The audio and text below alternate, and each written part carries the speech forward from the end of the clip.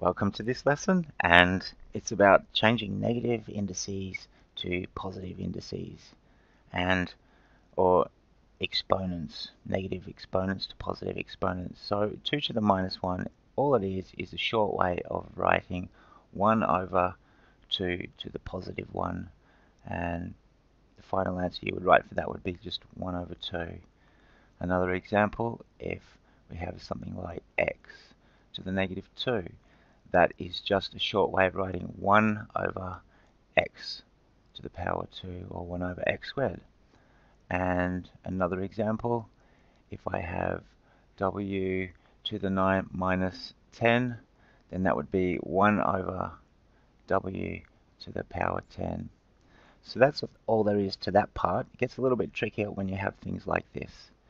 Something like 2x to the minus 5, and this is really 2 times by x to the minus 5, and that is equal to 2 times 1 over x to the 5.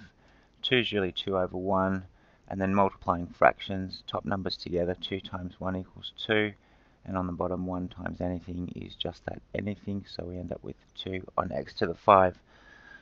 So another example, if you have 5x to the minus 3, anytime you end up with that kind of answer, really all that happens is we end up with this. So x to the minus 3, the x cubed goes on the bottom, and the 5 being a whole number will be on the top, just like the 2 was in the last example.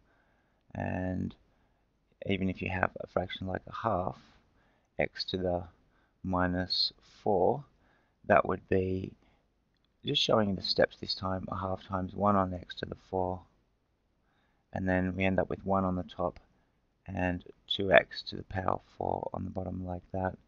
So anything with a negative power will become 1 over that same thing to the positive of that power, and depending on what number you're multiplying it by, as to what or where those two numbers in, or what that number will become.